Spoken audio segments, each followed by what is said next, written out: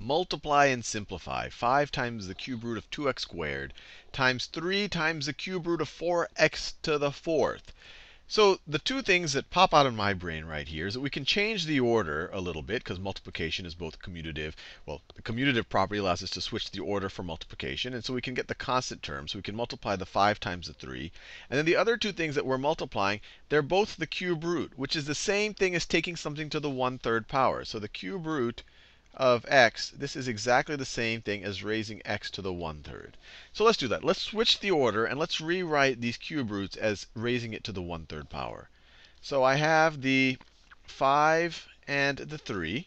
So that's going to be 5 times 3. And then we have the cube root of, do that in a new color. Then we have the cube root of 2x squared. So this I can rewrite as 2x squared to the 1/3 power. And then I have the cube root of 4x to the fourth. So that's the same thing as 4x to the fourth to the 1/3 power.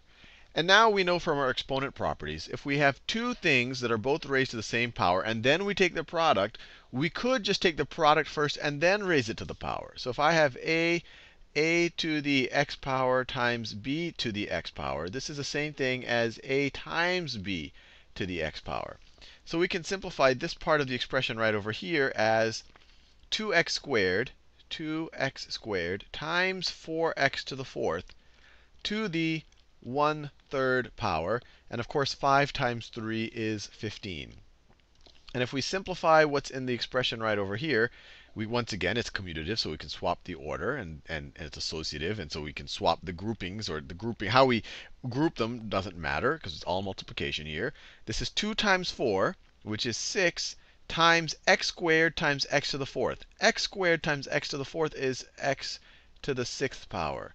And it's all of that to the 1/3 power. And then that is times that, oh, sorry, not 6. 2 times 4 is 8. What am I doing? 2 times 4 is 8. 2 times 4 is 8. X squared times x to the fourth is x to the 6th. I think my brain was adding the exponents and wrote the 6 down. Of course, 2 times 4 is 8, not 6.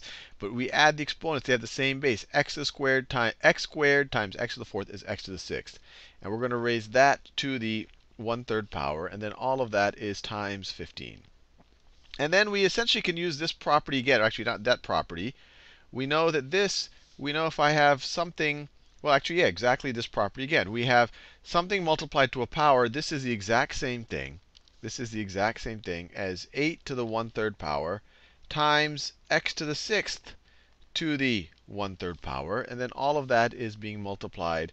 All of that is being multiplied by 15. And so 8 to the 1/3 power, that's the same thing as the cube root of 8. You might recognize that 8 is 2 times 2 times 2. So 8 to the 1/3 power is 2. 8 is 2 to the third. So 2 to the third to the 1/3 is 2 to the first. 2 times 2 times 2 is 8. And x to the 6th to the 1/3, we know from our exponent properties, that's the same thing as x to the 6 times 1/3 power, or x to the 6 divided by 3 power. Or 6 divided by 3 is 2, or x squared. So that is just x squared. So you have 15 times 2, which gives us 30. So that's these terms right over here. And then you have this term right over here. I want to do that in a different color. And then you have this term right over. That's not a different color. You have this term right over here is x squared. And you are done. And there's a bunch of ways you could do it. You might not decide to use exponent notation. You could say, look, if this is cube root, this is a cube root, I can then take the cube root of the product of both of them. So you don't have to write it 1/3 here. You could just write the cube root of this whole thing over here.